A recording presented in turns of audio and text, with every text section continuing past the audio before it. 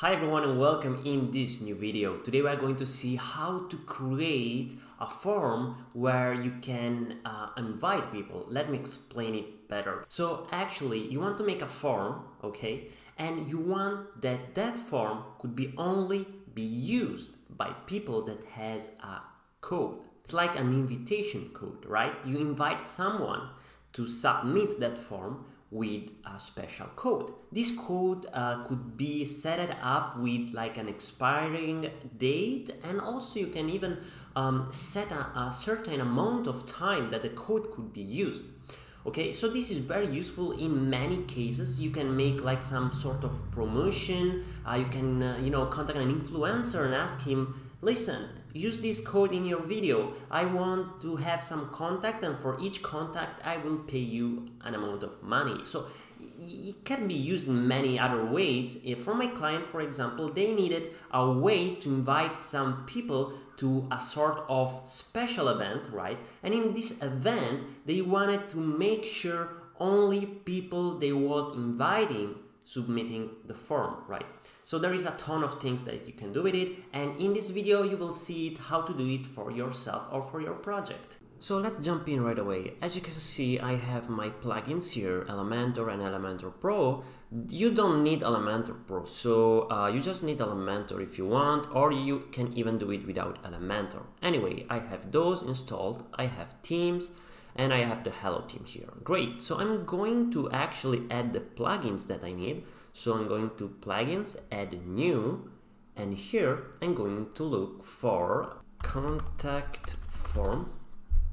Great, and here on contact form I'm going to install this, activate it, perfect. I'm going to add also another plugin called invitation code for contact form 7, and you will get this plugin here. As you can see, there is not many people using this plugin, but I tested out and it's working really fine. So I'm going to install now this one and activate it. Great, so now we have the contact form 7 and an invitation code for contact form 7, right? So now I can create my codes by getting here on contact. This will appear after the plugin installation, and of course I have invitation codes. But first, let's create a contact form, right? Great, so I'm here, I have contact form 1, this is the default contact form. I'm going to click on here and I'm going to add invitation code. So I'm doing something like this. I'm going to copy this, right? Just go like that and paste it. And at the place of this one, you can click on invitation code and of course add a default value or whatever you want. I won't add anything else. I just click on insert tag.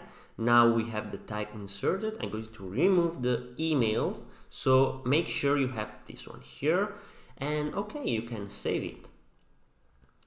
Great, of course, when you get here on the mail tab, you need to set up all of this information with your email and your message and whatever. Also, if you want to know what is the code that the user used, of course, there is this code here that you can copy and paste it where you want. Let's say code, okay, and in this way you will receive the code that was used. So once we done this, okay, we need to create a page and add it to the page, right? But let's create the invitation code first. So I'm going to click on invitation code and add new. And here I will call it like invite party, for example, okay? Status, I can enable it. The invitation code will be party 45, okay? And expiration date. We can even add a date when this code will expire. You can use it for promotional stuff or whatever. So I will add the 30 of this month, and amount of times the code can be used. Of course, if you want to make it unique, you need to click on 1. If you want to make it like forever, I mean, you can use it all the time you want, you just leave this blank. I want only that 10 people can use this, right? So I can add 10 here and select contact form 7. So as you can see, there is my contact form here. I can click on this. If I have more or multiple contact forms, I will have a list of contact form under this column here. Okay, so I'm going to publish this right now. First, let me remember this so I can copy it and publish this. Okay, now the code is okay, and if I click on invitation code again, I can see it in my list. So I have then a list of invitation code that I can manage, and this remaining number will update automatically when people start to use the code. Great, so let's get on a page right now. Page, add new page. Very quickly we are going to add a new page. Okay, great. I'm going to add it with Elementor, but you can even add it from here by searching for contact form, right? So yeah, you have the contact form 7 here, but as I'm a big fan of Elementor, I'm going to add it with Elementor. Great. So here, let's say this is your web page, right? I'm going on settings. I will hide the title, and here I will add my my widget. So I'm clicking on the plus button, clicking on the structure. Let's say I want tree structure like this. Okay, I'm going to add my form right here in the middle. So click on this plus button and search for contact form. So we don't have the contact form. In this case, there is another way. So what we are going to do, we are going to publish this. Okay, I'm going back to my WordPress dashboard. Let me check my contacts. So here we have a shortcode, right? So I'm going to use the shortcode and add it here. So click on again on the plus button, search for shortcode, and as you can see we have shortcode here. Drag and drop it, and of course paste the shortcode. Great, so now we have our contact form, right? So you will be noticing that we have your email twice. It's because I made a mistake on the contact form here, and I just need to change this. As you can see, I added the invitation code before. You change this to invitation code so you can save it. Great, so I'm getting back here, and this will change when I update. Clicking on apply, now invitation code is working fine. Now we can publish or update the page and get to the page. Right? So now we have the page with our contact form. What happens if I add my name, Aryan, your email, info, okay, like that.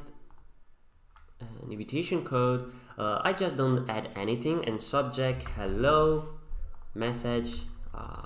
Okay, so if I just add, like, let's say a random code and I submit, you have a message, the invalid invitation code, and here there is like fields have an error and whatever. So now let's add our code, right? So it was party, right? Party 45. And now if I submit, this works, okay?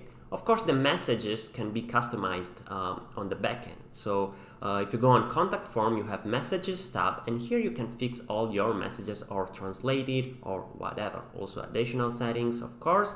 And yeah, that's all. So this is very nice if you want to implement this to your website, and it's very, very quick to do. Let me check something else. I'm going back here, invitation code, and now we have 9 remaining amount. So this is working pretty fine, guys. You can use it for your project without any issue. So guys, that's all. Very, very easy, right? So I hope that the video was useful. Please like this video and subscribe to the channel. Notification bell like always if you want to be notified and get my new videos. So have fun and see you in the next one. Bye!